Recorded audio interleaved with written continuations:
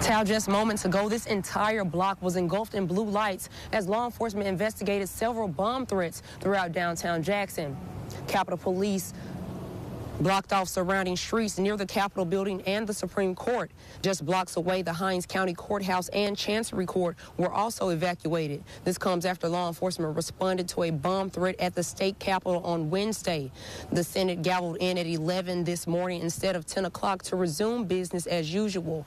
A joint session of the House and Senate members, including every statewide official except the governor, will be in the House. That session resumes at 2 p.m. And if you have any information regarding these threats, you are encouraged to contact local law enforcement or the FBI. Live from downtown Jackson, Tia McKenzie, 12 News.